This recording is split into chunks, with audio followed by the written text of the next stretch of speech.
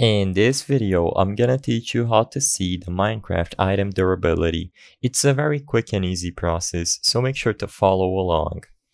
This works for Minecraft 1.19 and also older versions of the game that date back a long while. And it also works for both survival and creative modes.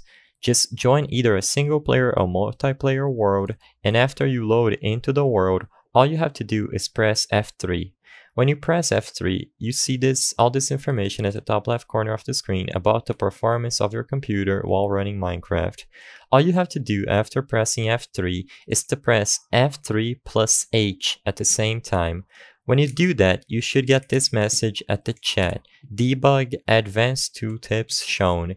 And now, whenever you get a tool that has durability, you will be able to see the durability of that tool when you use it.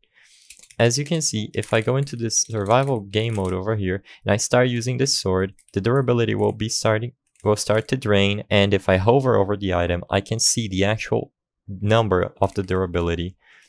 If I press F3 and F3 plus H again, it will be hidden, and see, now it's gone. I hope I was able to help you on how to see the Minecraft item durability. If this video helped you, please be sure to leave a like and subscribe for more quick and easy tips.